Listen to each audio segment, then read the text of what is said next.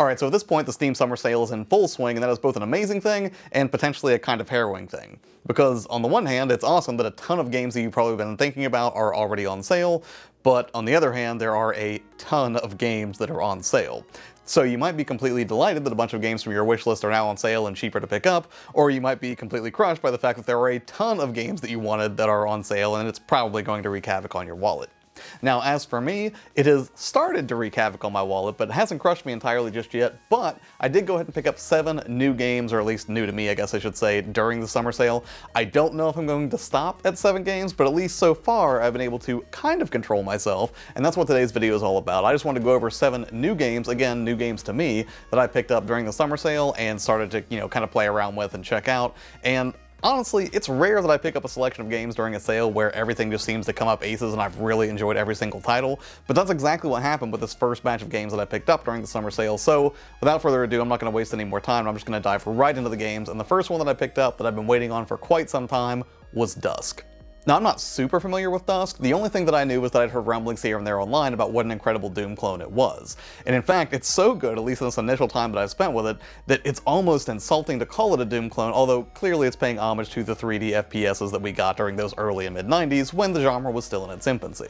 Now, to be fair, I've always been a fan of that retro aesthetic, specifically the ones that pay homage to like the 16-bit and 8-bit era, but it's rare that I really find a game that's sort of designed to look sort of chunky and pixelated in the way that those early 3D games were, but even though a lot of them on a technical level you would say did not age well from that era, whenever people go back or developers try to actually just emulate the look of that but with a little bit of an update where maybe like the lighting effects are improved or there are like particle effects that you would not necessarily have seen during that era, and it's layered on top of the sort of low-res texture work that you would see from that same time frame, I think you can get really good results, and I think that's exactly what happens here in Dusk. Now, admittedly, I paid very little attention to the opening or what the story was all about, because I really just wanted to dive into the action and see how it compared to, the fond memories that I have of playing games like, Doom or Wolfenstein or Hexen, or, the controls and the movement and the way it feels there. And I gotta say, they absolutely nailed it. And if you were a fan of the movement in those early games, or for that matter, you could even say Doom 2016 or Doom Eternal, you're probably really gonna like the movement in Dusk as well, because it perfectly captures that ebb and flow of movement as you switch directions rapidly as you begin to strafe around an enemy,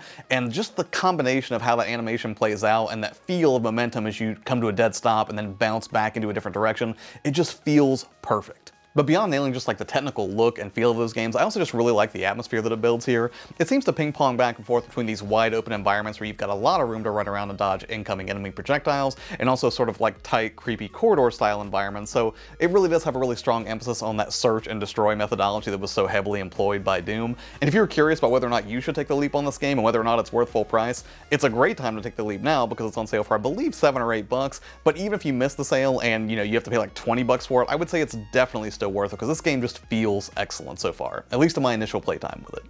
Now, next up on this list is another game that places a particular emphasis on speed, and that is Neon White. Neon White was a game that I saw actually showcased during one of the Nintendo Switch events, and initially when I saw it, I wasn't overly impressed with it. At a glance, all I could really tell was that it was a first-person game that seemed to make speed a pretty big emphasis, but also the fact that it was card-based kind of threw me off a little bit. It's not that I don't like any card games. I personally have just had some mixed experiences when someone tries to take a card-based mechanic and then shoehorn it into a different genre, but here it doesn't feel shoehorned at all. It feels completely natural. Essentially, each level is designed around speedrunning, and it's your job to basically make it from point A to point B in the heavenly level that you find yourself, and clear it of all demons with the shortest time possible. Also, I was pleasantly surprised to see that there were some really interesting characters, but more so I was happy to see that they are all fully voice acted. Initially, whenever I was watching some of the early trailers for the game, it looked like it was going to be a lot of text-based dialogue, which isn't necessarily a bad thing, right? You can still tell a great story with just on-screen text, but I always like whenever there is voice acting. I've only spent about an hour or two with Neon White so far, but I have to say that's plenty of time to make a lot of progress because a lot of the levels that you go through really only take you anywhere from 30 seconds to a minute tops. And really, there's a big emphasis on finishing levels as quickly and efficiently as possible, because depending on how well you do in each level, it allows you to unlock a higher rank, and that rank is needed so you can progress to later stages in the game. And much like Dusk, the movement here feels really, really slick. It's just a whole lot of fun to speedrun through each one of these levels, and each of the cards you pick up has a lot of utility as well, because you can either use it directly for an offensive capability, whether that's like a pistol or a machine gun, for example, but then you might opt to discard the card, which provides a completely different ability, which might allow you to jump really high vertically, or blast neon straight ahead at high speed so you can clear a particular gap. And I would say the biggest part of the fun that you derive from Neon White's gameplay really comes from working out the mental math of when exactly to use those abilities and when you should hold off on them. And I would say that most of the fun that gets derived from Neon White's gameplay is determining when and how to use these abilities so that you can get the best time possible. Throw in the fact that in between missions you're interacting with a range of colorful and often hilarious characters, and there's a whole lot of incentive here to keep pushing through Neon White's mystery and unravel exactly why you were picked to come to heaven and clear it of demons. And I gotta say, out of all the games I got, this one might be my favorite so far. But stepping back into the 2D realm for a minute, the next game that I picked up was Steel Assault. Now, Steel Assault, I wasn't real sure what to think of it the first time that I laid eyes on it. Honestly, it sort of looked like a blend between Castlevania and Contra, maybe? I wasn't sure. All I knew was that you had like a fairly 80s looking action hero, like a future sci-fi type setting, with a whip, which to me obviously conjured up a lot of imagery of Castlevania, but at the same time it seemed like the enemies came at you a lot more quickly than what you might have been used to in those early 2D Castlevania entries, and so far I've only played it a little bit, but while I thought the whip would be the defining characteristic, the bigger gameplay mechanic that I thought was more interesting is the zipline that you have. And the zipline that you employ can be used either vertically, horizontally, or diagonally, so in addition to having just a lot of regular action that you would expect from a side-scrolling like 2D arcade shoot-'em-up of sorts, this also opens up a lot of interesting traversal options for how you explore each level, and it also provides for more unique enemy placement, which causes you to really stay on your toes when you're trying to figure out how to deal with the various threats that surround you. Also, something else that I noticed when I first started testing this is that they allow you to remap the button prompts so that they match various controllers, be it Xbox, PlayStation, or Nintendo Switch, and I thought that was a really nice touch. However, as much as I love that arcade pixel aesthetic, I gotta say it is a fairly punishing game, or at least it was for me so far, where you have basically one life, at least as far as I can tell, and after that you basically have to start the level over, so I get the impression it's going to be a bit of a punishing game, but one that I probably want to see through to the end because, as I understand it, it's not a very long game. I think you can beat this in about 2 or 3 hours. Might not even be that long, but a combination of like an 80s sort of synth-wavy sci-fi action aesthetic and the fact that you've got just really responsive controls that are easy to understand, again because of the remapping, makes Steel Assault a game I definitely want to spend some more time with. And speaking of games that have interesting movement mechanics like ziplines for example, the next game that I picked up was Webbed. Now, I'm pretty sure I remember seeing like an early tech demo or some test videos of how the movement in Web would work, but the basic premise is that you play as a spider, and your boyfriend has been kidnapped by a giant bird, and it's your job to work together with your other bug friends and figure out a way to get him back. And you do this predominantly through a lot of platforming and light puzzle solving. However, I will point out that the game also has a dedicated spider dance button, which I thought was absolutely adorable. But hey, adorable cartoon spider dancing aside, I think the biggest draw here is the mechanic of actually being a spider. So in addition to the regular mechanics you would expect from any platformer, which is, running and jumping, you also have the ability to weave webs or build yourself small bridges by shooting a web to connect 2 separate points. And at first I thought this might be kind of a pain to deal with as you start to build like multiple bridges or webs or try to build more complex shapes, but thankfully, for reasons that I cannot explain, the spider also has a laser, which will completely decimate any webs you've built so that you can start over quickly and easily.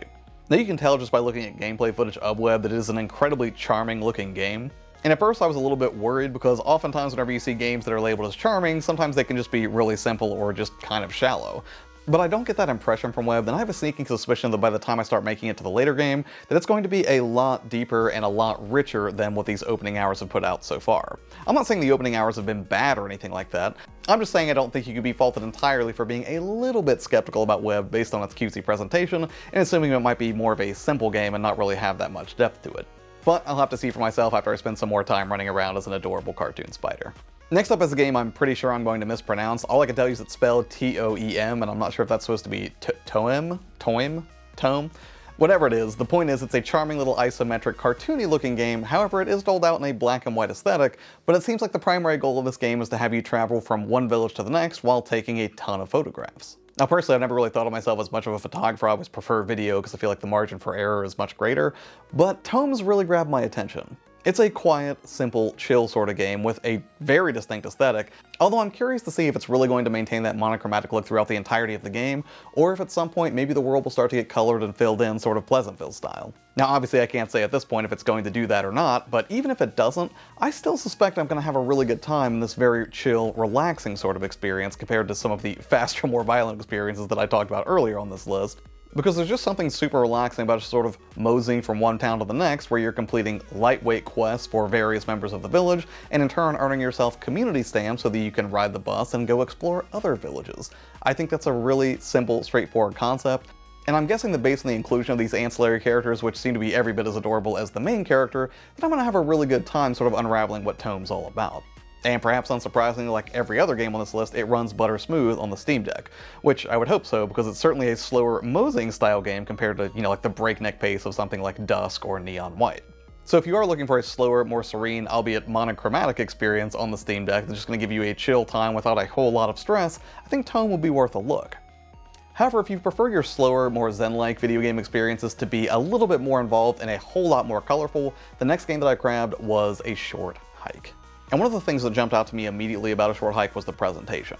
Now, I don't just mean that aesthetically speaking, that it's like kind of a gorgeous outdoorsy environment that just begs you to explore as much as you can, but rather, in addition to that, technically speaking, they provide options for you to make the graphics extremely chunky or extremely smooth. So if you want A Short Hike to look more like a DS or a 3DS game, it actually does give you the option to have big old chunky pixels if you want, or if you want to look as butter smooth as possible, you can totally tone that down and make it look just silky smooth as if it's hand-drawn or something like that. But in A Short Hike, you play as a bird named Claire who is, well, going for a short hike. But along the way, you're going to meet a bunch of equally charming characters, and they're charming not just because, most animal characters are adorable, but also because, like Animal Crossing, they speak in that adorable sort of beep speak. And I gotta say, in the short time I've spent with it so far, I'm already pretty hooked on this game. I love the idea that you can just sort of wander serenely through these beautiful locations,